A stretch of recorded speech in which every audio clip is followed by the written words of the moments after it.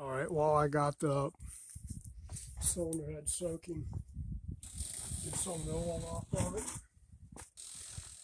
Mark these valves. And clean them up. Now this is I've already done this one. This was the front exhaust that was stuck pretty good. Got all the carbon off of it. Most of the carbon. Let me get the carbon off of this head here, and then we'll mark them.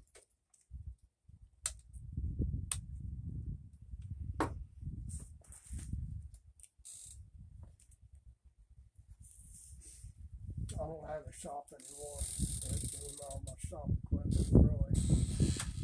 Normally you do this in the shop in a glass beater, but I sold that thing years ago. So we're doing the old-fashioned way.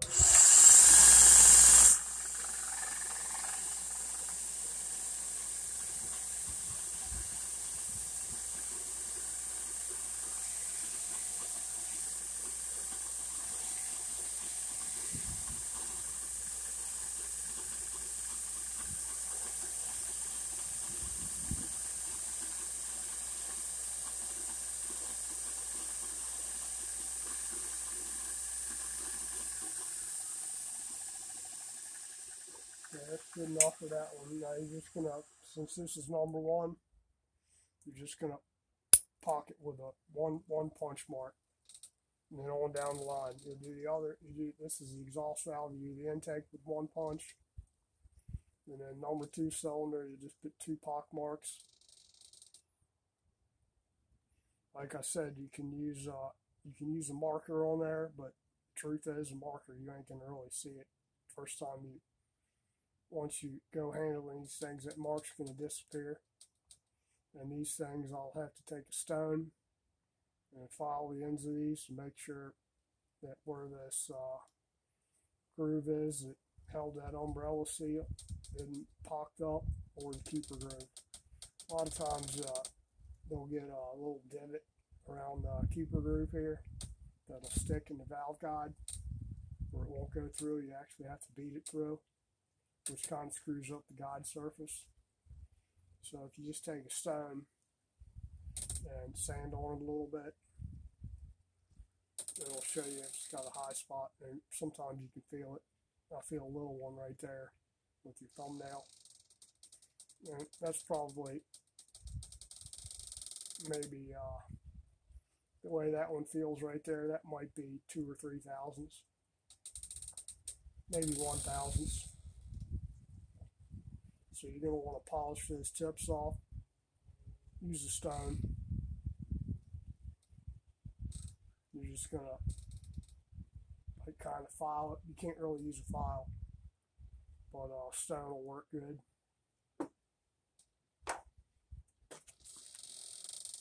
I've already done the intake for that one. You can go back in the box with the spring and keeper grooves.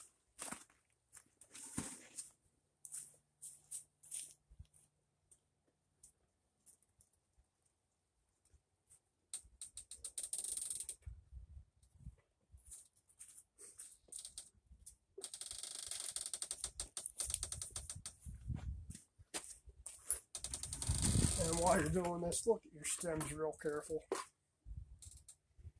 If you see any gall marks on it, if you're not putting valves in it, if you got gall marks really bad and the faces, valve faces are tore up, I mean, look at that. That valve face looks really good. And that's, you just figure that thing's 70 years old.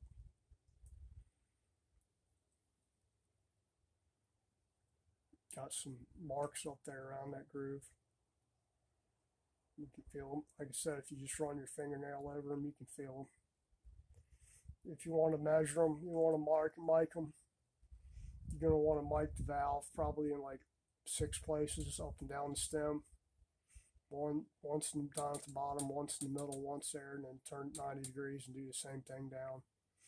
And look at your tips really good. If you see any gall marks on the tips, you probably want to replace the valves.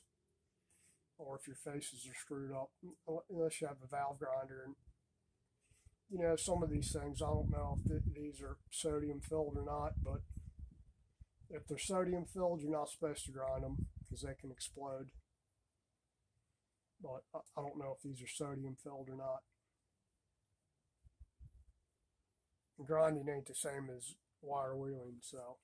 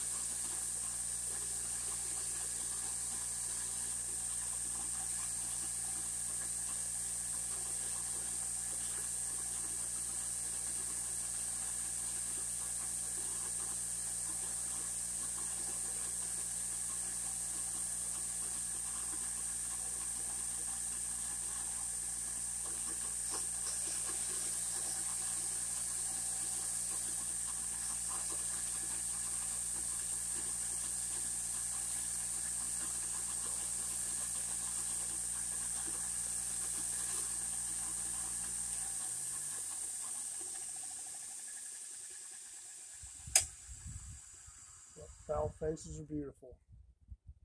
No pock marks on that one either. Other than around the grooves here where they got a little divot or a little high spot on them right there. That one I can actually see.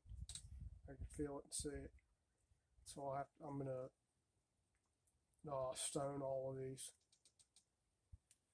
Let's go ahead and mark that one. That'll be number 2.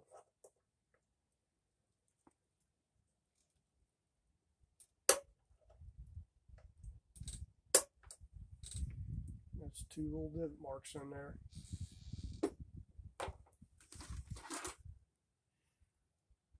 Now that exhaust valve there looks pretty crunchy crappity, but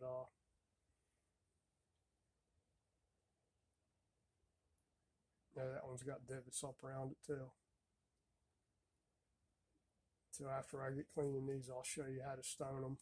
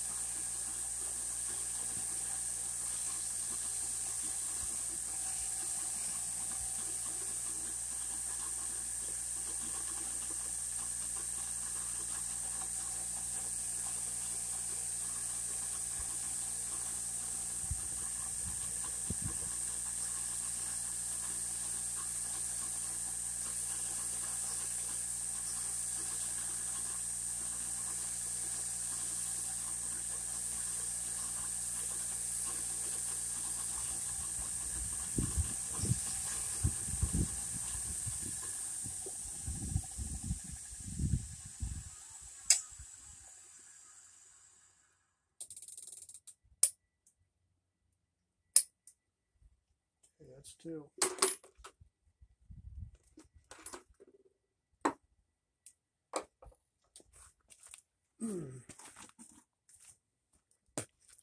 Let me go find my stones.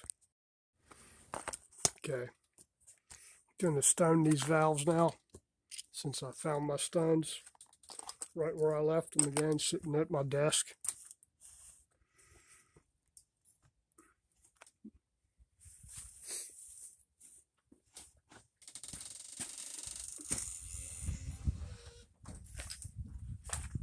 And just pick any one out of the box, whichever one suits you. I'll probably try this one first. Just feel it with your thumbnail. where that point is at its heaviest. And then start working it around it. And you polish just a little bit, and you'll look for a high spot. Feel it with your thumbnail again, see if you got the edge off of it.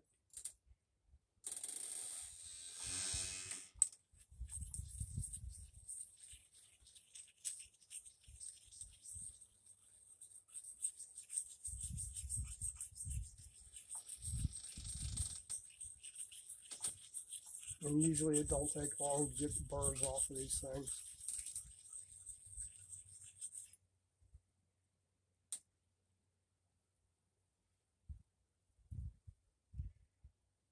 The burrs that happen on these things around the keeper groove, they just happen from keeper grooves moving around and wear after so many uses.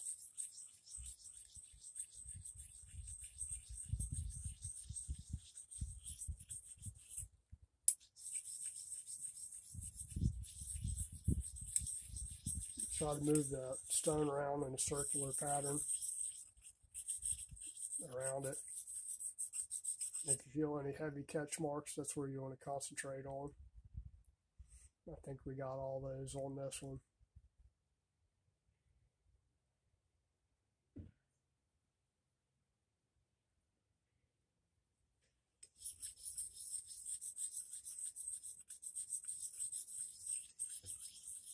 If your valves are horrible, you probably want to replace them.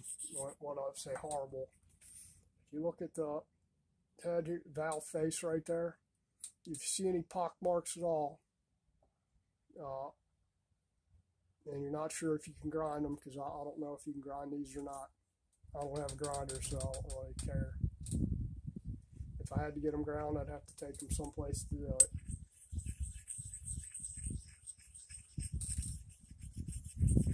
Your exhaust valves are going to show most of the wear because they take most of the heat.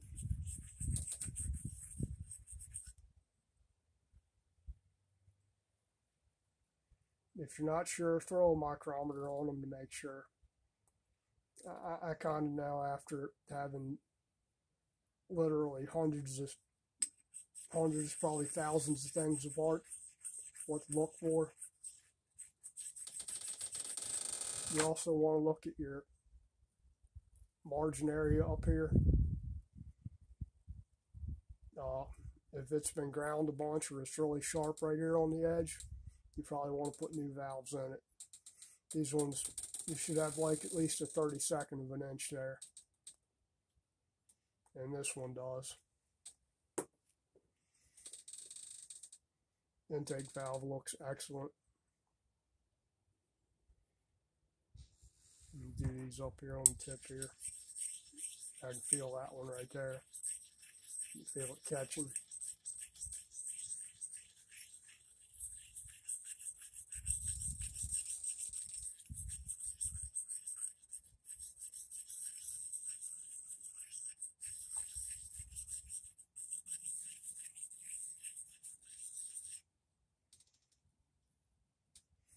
Again, to pay attention to the tip there.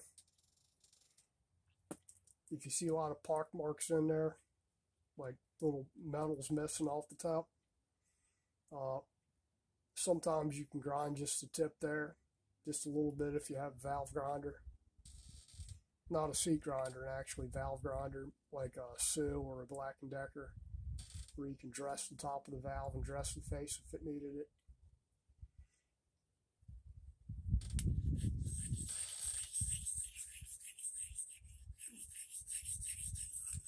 But this thing, all valves look pretty decent in this thing, so we're just going to reuse them, go back in there, and I'll show you how to do that later on when you're dressing valve seat in the head with the valve, what to look for. If the head's really pockmarked too, you probably want to grind new valves in there, or grind these valves in there, match them up. I don't have a valve grinder anymore. And I've used, I started off using valve grinder, like old-fashioned valve seat grinder, excuse me. and then switched to used I can't remember what that thing was, maybe a New Way cutter system, which are like carbide cutters that you do by hand. It's used the New Way one. It was kind of a pain in the butt, and then you switched to a Surdy handheld Solo, I think it's called. That was a better setup. It wasn't great, but it was better. And then Big Mac Daddy was a Surdy 100 valve and guide machine. I could knock out a valve job on this thing in less than a half hour. Perfect. That's a self-centering system.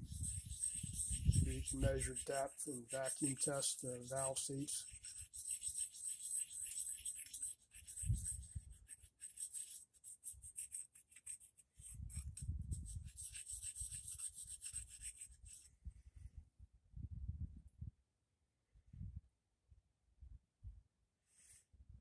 And don't worry about taking too much off of this using a stone. These valves are hard. Using this stone, you ain't going to take much material off of there. It's good for knocking off high spots, at least enough that you can see them, that if they're really bad, you know that you need to put valves in there. I'm kind of surprised at the shape of this thing, being 70 years old, and the valves look like this. I mean, almost perfect. I can still see where it was contacting the seat on there, which is almost perfectly placed. I'm still washing the cylinder heads. So that's it for these.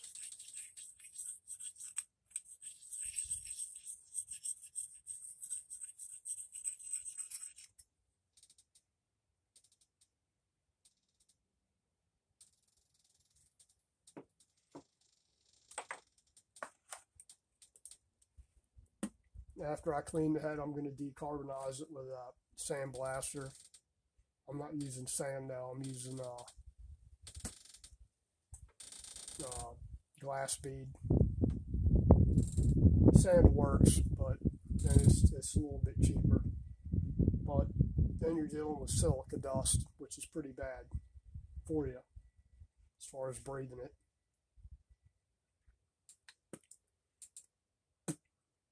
Besides, sand opens the pores in metal. Glass bead kind of closes the pores. I don't have a blast cabinet anymore, so I've used a little handheld job for this one. I think once we get moved and get back into a shop, I'll get another blast cabinet. And you know, you can use. I've always used glass bead. I've had good luck with glass bead within reason. A lot of people say don't use it because you'll never get it out of the pores of the metal. Well, you know, it's not that you can't get it out. It's a pain in the ass to get out. You can get it out, though. Sand is worse because sand gets impregnated. If you use sand, the silica gets impregnated in the metal that you just open the pores on. So the first time oil gets hot and oil hits it, it all kind of falls out. Glass bead, like I said, it closes the pores of the metal. It's nicer. Walnut shells are better. Or I guess they do soda blasting now too. I've used walnut shells before. They work. They just cost a little bit more. And you know, I'm outside doing this here, so it's not like everybody's going to invest in this equipment to do it. If you use a little handheld, you know, I'll blow through $5, probably not even, probably $2 or $3 worth of glass bead cleaning this thing, because I'm not blasting the whole thing to paint it. I'm just trying to get the carbon off of it. What doesn't come off with me washing it. And my cleaning cabinet is a 5-gallon bucket with diesel fuel in it.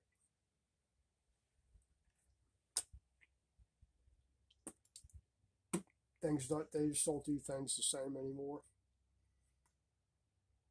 I used to have a hot water blaster, like a giant parts dishwasher, heated.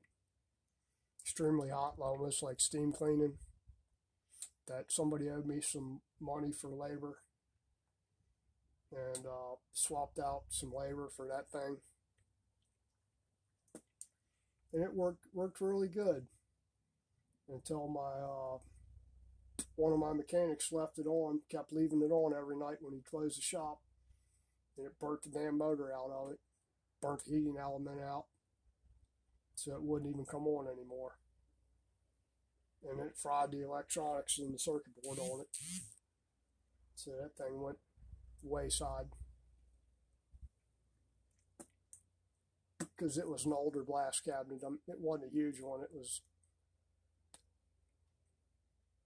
basically just big enough to do a small automatic transmission. And you use, I know I'm running on here. I'm just running my mouth. I use the general purpose cleaner in it, which is good for ferrous or aluminum because I do a little bit of both. Ultimately, it cleans better one way or the other. So if you use the solution for the cast iron, it actually cleans the cast iron better. If you use the solution for the aluminum, it cleans the aluminum better than the general purpose stuff. But anyway, that's the preliminary on checking out the cylinder head there, cleaning up and checking the valves. Now I just got to do the rest of the valves, make sure they're all right. I'm not going to make you watch me do this. I'll run on. This stuff gets boring to some people because all they want to see is action. I'm just working along. I ain't got no action.